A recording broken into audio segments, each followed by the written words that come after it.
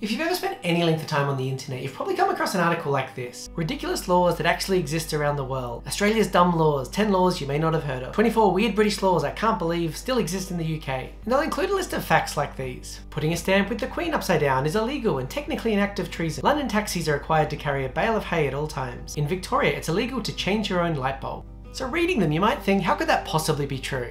Well, it turns out they're not. Every one of those facts is incorrect.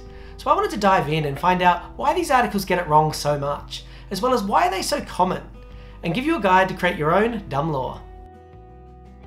And there are different laws around the world that people find interesting. In Singapore, chewing gum is illegal, Kenya has banned the plastic bag, and in Switzerland, if you get a guinea pig, you actually need to get two, because they get lonely and they need a friend. Now, I've made videos about weird and interesting legal topics myself, about a multi-million-dollar legal case to find out whether Pringles are really potato crisps, and a video exploring this Australian biscuit that's illegal to call a cookie. And that gets to one of the issues. I spend 5 minutes and 50 seconds on this one topic, giving you the origin of the backstory of the biscuit, explaining the law, where it came from, and what it means today. And even my summary is an incredibly shortened version of an entire book on the topic. And that's the thing, if you're getting information in listicle format, it's not going to be the full story, which leads us to the next issue. And if ever there was a fact that sums up the weird law genre, it'd be this one.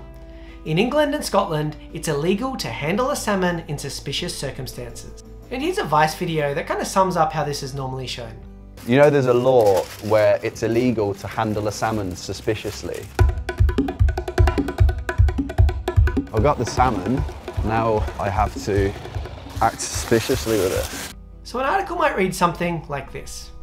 Thanks to the Salmon Act of 1986, yep, it's a real law, it's illegal to hold a salmon suspiciously. It begs the question, how do you hold a salmon suspiciously? And this is one of the few places where they actually do give their source, the 1986 Salmon Act, which is real, but if you go there it answers that question. When it talks about suspicious circumstances, what it means is selling and trading in illegally fished salmon. It's got nothing to do with holding a fish. And I think this misreading of the law, whether it's done accidentally or on purpose, is a big place where these weird laws come from. So how wrong are these articles? In short, they're pretty bad. In Australia, news.com.au had a go at fact-checking some of them, and here's what they found. You cannot swim at Brighton Beach, Victoria, unless you're covered in head-to-toe bathers. Well, they spoke to Brighton City Council and no, not true, it may never have been. It is illegal to change your own light bulb in Victoria.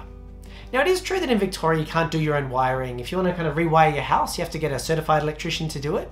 But not only is it okay to change your own light bulbs, it explicitly says it in the law that this is something which is okay for normal people to do. In Australia, it's illegal to walk on the right-hand side of the road. Now, not only is this not true at all, but in case there is no footpath, the right-hand side is actually where you are meant to walk. So it's very false. And on it goes. In the UK, the Law Commission, which is a government organisation, has gotten so many questions about this that they've made a bit of their own fact sheet. So here's a quickfire round of increasingly bizarre laws. London black cabs must carry a bale of hay. No. It's illegal not to carry out 2 hours of longbow practice per week. No. It's illegal to place a stamp of the Queen upside down. No. It is legal for a pregnant woman to relieve herself anywhere, including in a policeman's helmet.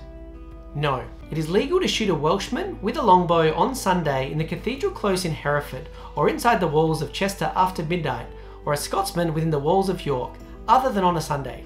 No. Adding that it is illegal to shoot a Welsh or Scottish or any person, regardless of the day, location or choice of weaponry. I do think it's funny that a member of the Law Commission had to spend time putting in some responses to these, and I'll include a link and you can check it out, of all these debunked laws and a couple in there that do have some merit. I think a lot of people have this idea that there are a lot of archaic laws on the books, and maybe that's more true in places like the UK, but doesn't seem very true here in Australia. Someone asked the Law Society president of South Australia about it, and he just said there was very unlikely to be many bizarre laws still in effect. What he thought was more common was archaic wordings of laws that are official. Try to decipher this one. So my advice would be, if you see these articles, you can pretty much disregard anything that's on them, which does lead us to our next question. So if they're so universally wrong, why do they exist at all? And the thing is they're giving you information which would be pretty useless even if what was in it was true. So what are they for? It's certainly not to provide legal advice. Something I found that was interesting while I was researching this is one of the places that these things most appear is on the blogs and websites of law firms. Now, lawyers would be able to read this and say, well, this is almost certainly not true. So what's going on? Well, I think the reason is that lawyers aren't reading this, even though it's on their own website. Because the people that run the website are different than the lawyers themselves. And their goal is to get ranked higher on Google. and that can come about through content and through links. So a lot of this kind of churned articles what comes together. The other place you'll find these kind of articles are on news sites, particularly those online that are hungry for information, always needing more content and more clicks. And this is pretty catchy. It's a listicle, it's got a very clickbaity title, and it's something that people might be interested in. Because anything that's given in listicle format is not a piece of legal scholarship. As I've shown, the vast majority of these articles are wrong, but if you did want to live in a world that is generally misleading but technically correct, here is a guide for creating your own dumb laws. Step 1 is to choose an existing law. For example, in Victoria, my home state, you can't cross the road if you've got a red light. Step 2 is where the magic happens. Add specifics. The weirder the better. You could give it a specific city name, you could say that it happens on a full moon, and why walk across the street when you could do a dance? And step 3 is frame it as a fun fact.